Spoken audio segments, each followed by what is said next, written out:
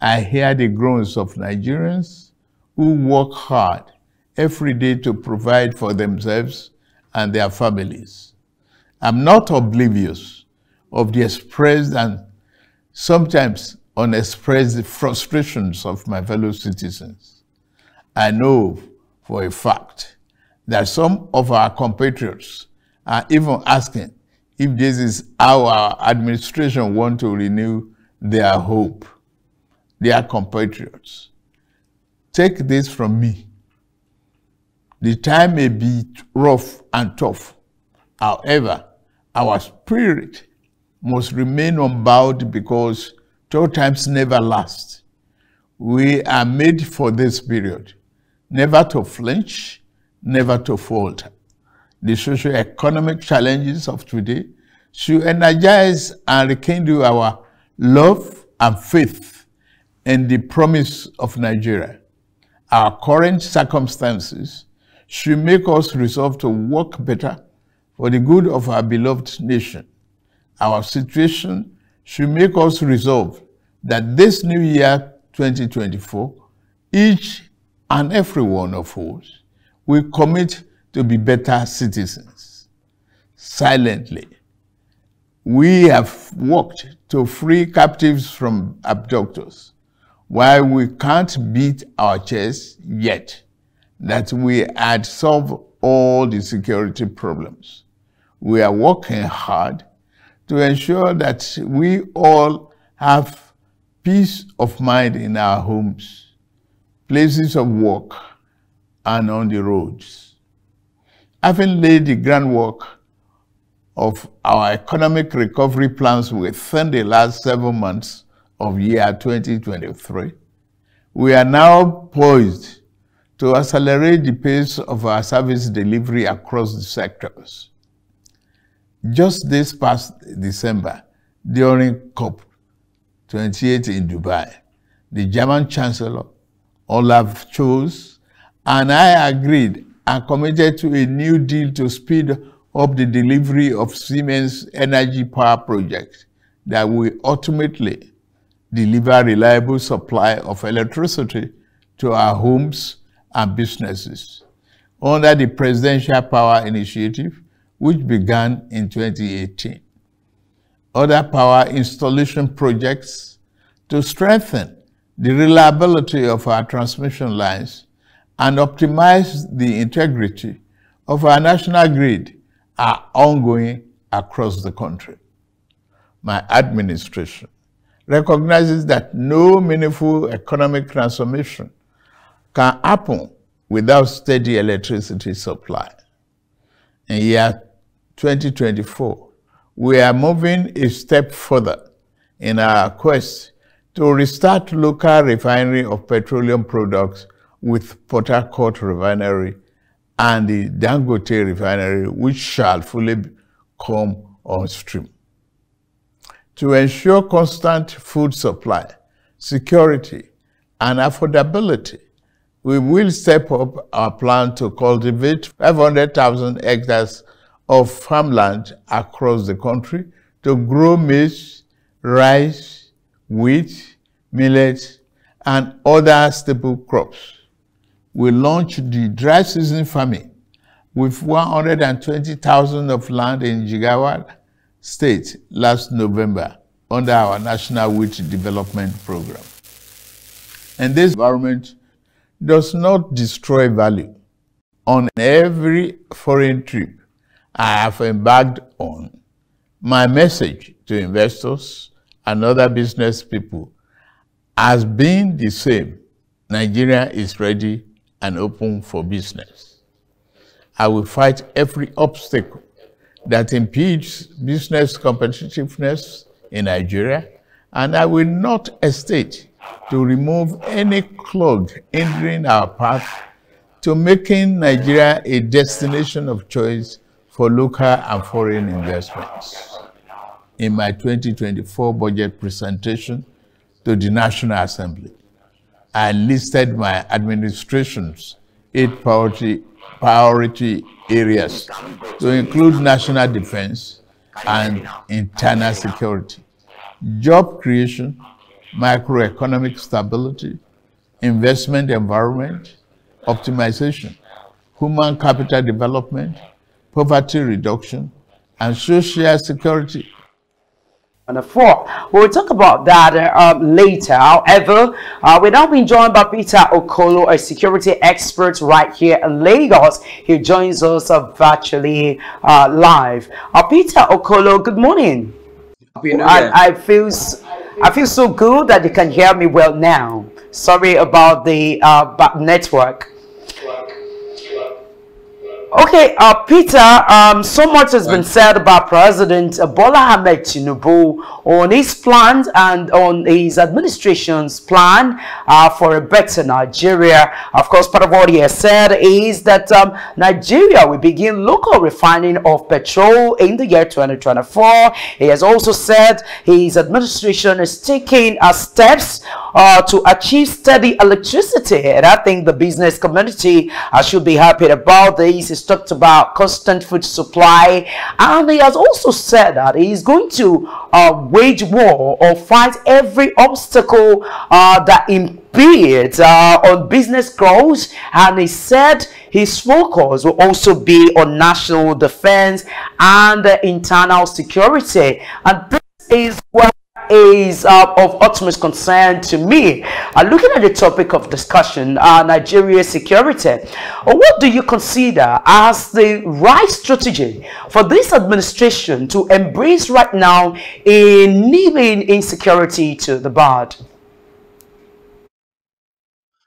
All right, I think the president has. I mean, that was a very beautiful speech. It has the right things all in the right places, addressing the drivers of violence, which is to fight poverty, lack of unemployment and underemployment, you know, in Nigeria, and then of course improving business environment and all of that, which I think are major drivers of crime, major drivers of violence within our space as a nation. And so the president has spoken to us yesterday to say, you know what, I want to fight this. Yes, he has told us also that, yes, they cannot beat their chest now to say they have been able to handle it effectively at the issue or two. But of course, his focus is to ensure that more focus is put on defense. And in putting that, you have to then strengthen the police, community of policing and intelligence gathering. Work closely, I think we should work closely with cities to be able to build trust, in gathering information, prevent attacks for the on-call. Attacks on the Christmas and New Year period in Plateau is still very fresh in our minds. Those attacks are quite major. It just goes to tell you the level of vulnerability that in some of those areas. And so for our people, we're looking up to the president to put more bite in that fight of insecurity as they begin to strengthen and put more resources in strengthening the defense of this nation, and also in ensuring that we can improve the interagency coordination in security agencies. Critical for us, as a nation, as we prepare, and this new, he needs to ensure that he promotes a federation. We cannot say more than this. Effective collaboration and information sharing between the police, the military intelligence, and other security agencies, so that they are able to available resources to enhance our security. He needs to ensure that all the joint tactics, that are currently in place are strengthened the more. And that with that, that speech addresses all of, and I believe that the president effectively to see what we can do in that direction.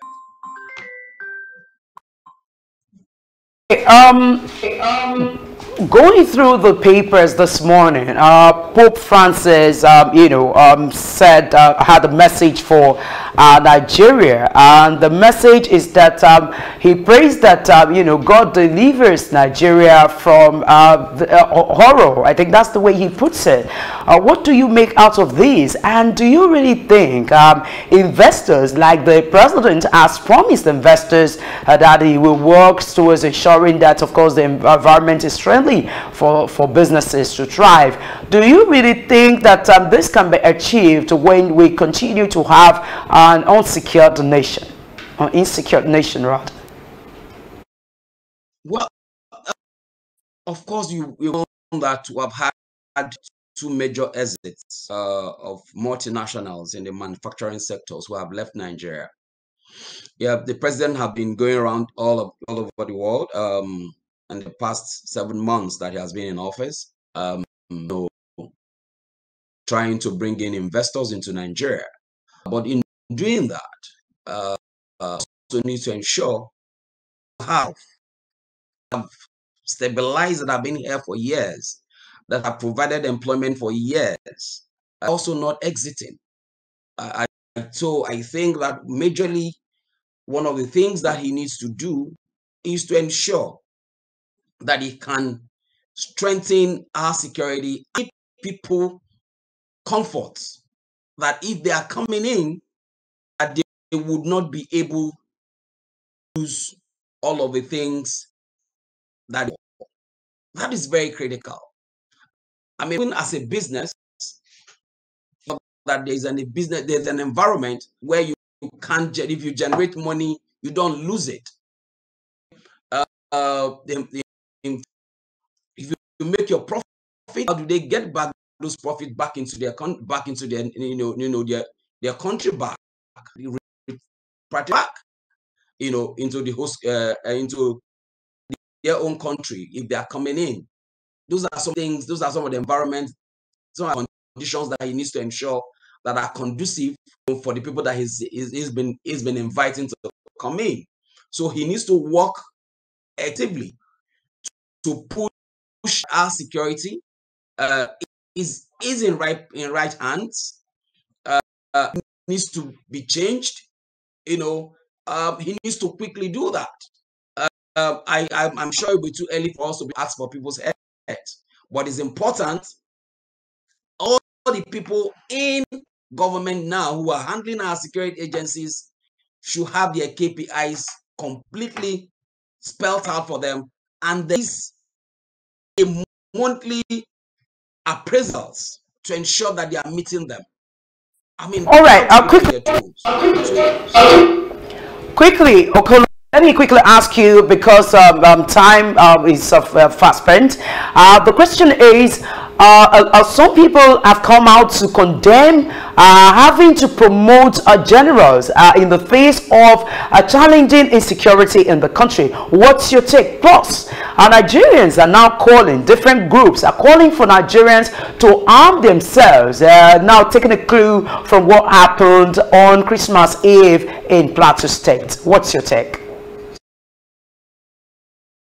Well, in terms of promoting generals, I don't have a problem with that. I mean, if you retire, of people, you have to be able to also move some people up. So I think you do, and that is not a wrong thing to promote people, because some people have been retired.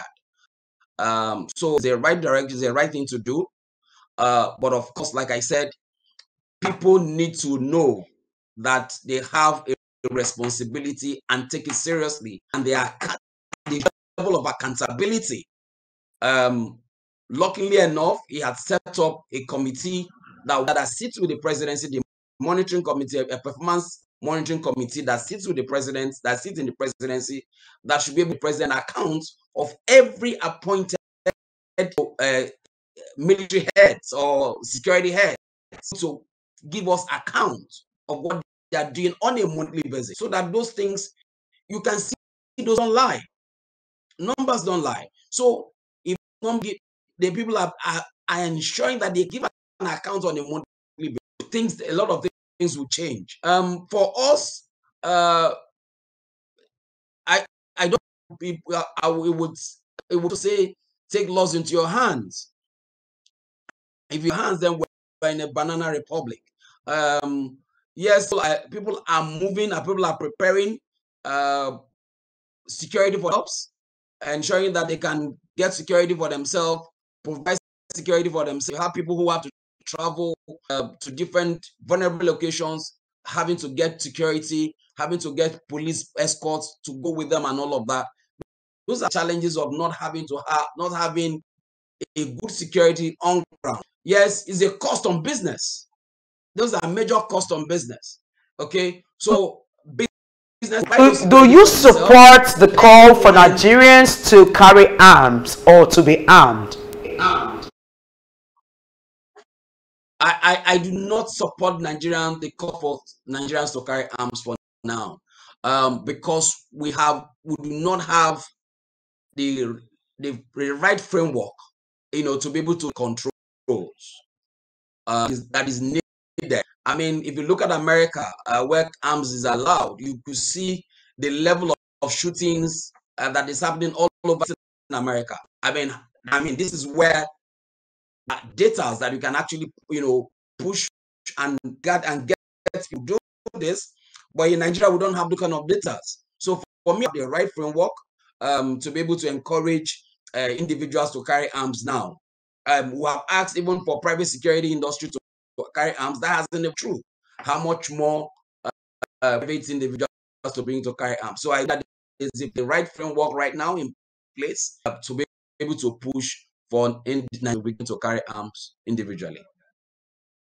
All right, Peter Okoloh, this is much that time can permit me to take from you. If not, I would have loved to take you on more issues because we don't have the right framework right now. But what then happens about the insurgents? The government has been unable to bring to book, and they continue to kill people, maim Nigerians, and nothing is being done. Let me thank you for sharing your thoughts with us this morning, and I pray that you also enjoy your 2024, and thanks for being there always. Thank